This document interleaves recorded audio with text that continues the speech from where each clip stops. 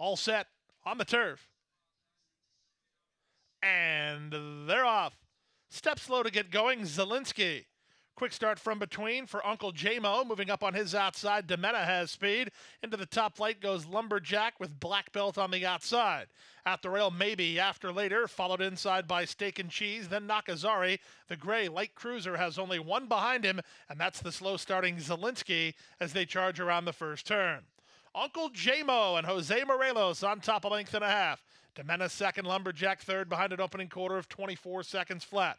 Down at the rail goes Steak and Cheese, outside of him and Black Belt.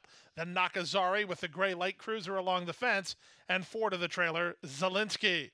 Less than 5 furlongs to run. Uncle J-Mo working off the inside a touch and moving through. Here's Jaramillo on Lumberjack. Mid-race move for Lumberjack, quickening up the pace. 3 wide Demetta. A gap of 3. That's Steak and Cheese, a clear fourth. Fifth at the rail and Light Cruiser. Then Black Belt as maybe after later begins to drop back. Passed inside by Nakazari, and Zielinski is last. 47 4 for a picked up half mile. Lumberjack committed for home now. He's in front 3 parts of length.